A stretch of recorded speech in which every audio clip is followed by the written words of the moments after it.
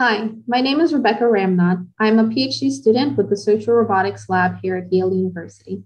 I am presenting our study on a social robot for improving interruptions tolerance and employability in adults with autism. There are many robot-based interventions that provide on-demand, personalized social skills training for autism. And looking at these pictures, these studies seem to have one main thing in common. They're designed for children. Most, if not all, robot-based interventions for autism are designed for children. But children eventually grow up and become adults. What kind of support exists for adults with autism? Therefore, we designed the first ever system that targets social skills training for adults with autism in their homes. Finding and maintaining a job is an important milestone of adulthood. Over 85% of adults with autism are chronically unemployed or underemployed. So the service gap here is extremely large. And as a result, we set out to design a system that would be the first attempt to addressing this problem. We interviewed 35 adults with autism on the potential barriers to their employment. Many spoke about the impact of interruptions. According to our survey responses, it takes over 6 minutes for an adult with autism to resume a task once interrupted. One participant with autism explained how disruptive interruptions can be. She says, "That's how I am. I'm perfectly focused in the moment and getting things done. But then I'm interrupted and it derails me. It takes me a while to get back on task and even longer to deal with my frustration. And sometimes I take it out on the people around me, and sometimes I just feel silly for just not knowing what to do." So the ability to handle and answer and recover from interruptions quickly and appropriately is an essential skill for everyone. But training can be especially helpful for people who find interruptions to be socially impactful. Leveraging our previous successes in building social robots for autism, we developed Istar, the Interruptions Skills Training and Assessment Robot. Istar is an in-home, fully autonomous training system that allows adults with autism to practice handling interruptions. So building a system like Istar is technically interesting and speaks to a lot of the prevailing challenges of social robot design, such as operating in the home. So like a workplace environment, and very much unlike a clinic or lab setting, users in the home experience a dynamic, unstructured environment that requires immediate or unplanned actions and decisions. And the familiarity of the home provides less stigmatizing and more comfortable learning experiences. Istar as an in-home system gives users greater autonomy over their training conditions because they get to choose where and when training takes place. Istar is designed to be fully autonomous. Due to the current pandemic, we designed the system to be deployed without any physical contact between any of the researchers and our participants. So Istar has an out-of-the-box, intuitive, robust design that requires no researcher intervention to maintain it or set it up. The system is realistic, meaning that the interaction is designed to look and feel natural. The robot provides relevant, interactive content and responds in real time. So these design goals come together to provide effective training. The final system is configured to interrupt users during a 2-hour training window each day for 7 days. And its various interruptions demand different skills and types of responses. With diverse and relevant training, we expect users to improve their tolerance to interruptions.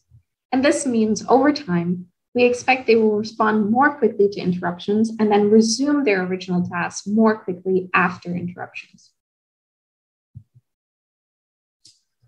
So an interaction with Istar has 5 main steps. During the time window defined by the user, Istar will be in an idle state while the user engages in typical in-home activities.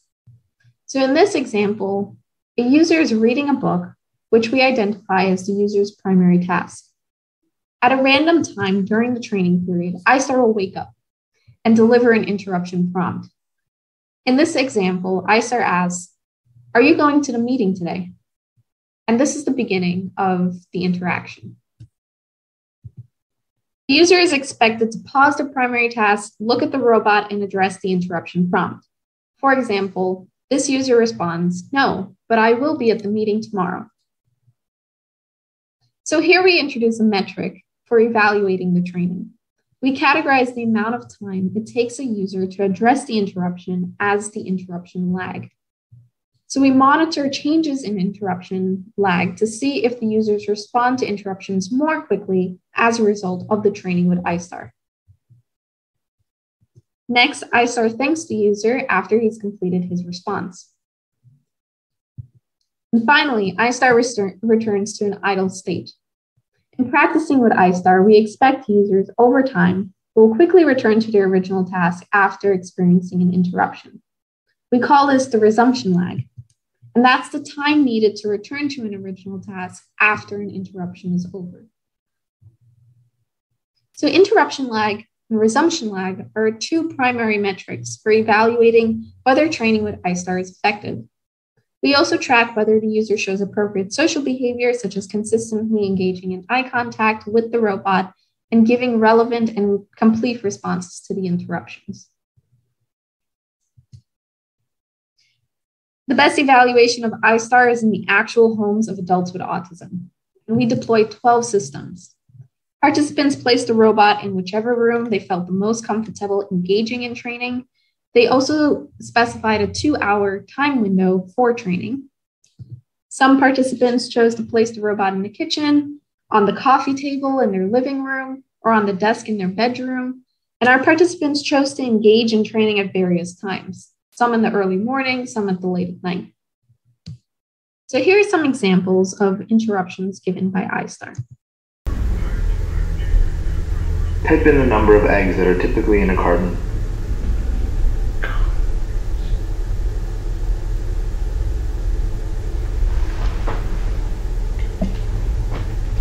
I appreciate your response.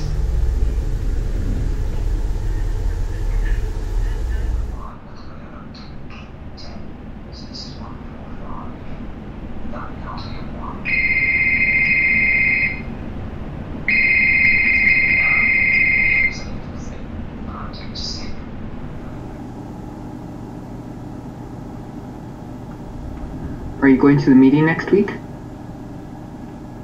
Okay. Thank you.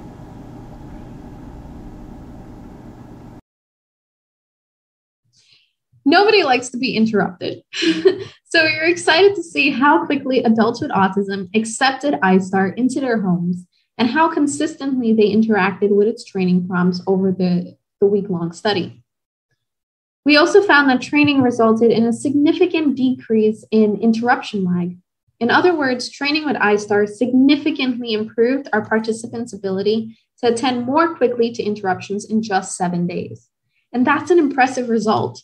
Long-term behavioral change can take several weeks to achieve, but within just 1 week, Istar helped our users more quickly pause their original activities, address interruptions appropriately and completely, and then successfully return to their original activities. And I'm excited to explore whether a longer-term study would result in a significant decrease in resumption lag as well. So first, a robot system that's built to interrupt you in your home, you would imagine our users would find it kind of annoying. But many of our users described Istar as friendly and approachable and not overstimulating. The mother of one of our participants said her daughter absolutely loved it. As soon as Istar came into her apartment, it sparked her. She liked the way it moved, its personality, and she just came to life. And Istar operated autonomously for a total of 1,680 hours, successfully delivering 70 training sessions. And all 12 systems were deployed and set up completely without the research team making direct contact with the users or their homes. One participant who was employed at the time of the study commented on how relevant the training was to his current job. He says, Istar could help me with situations at work when I'm dealing mainly with frustration, like when I'm handling multiple customers.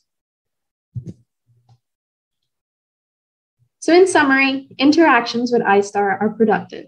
Our in-home evaluation gives statistical support that Istar can be an effective training system for handling interruptions better. Istar is the first ever system designed for social skills training for adults with autism. So for more information, please see our paper. Thank you.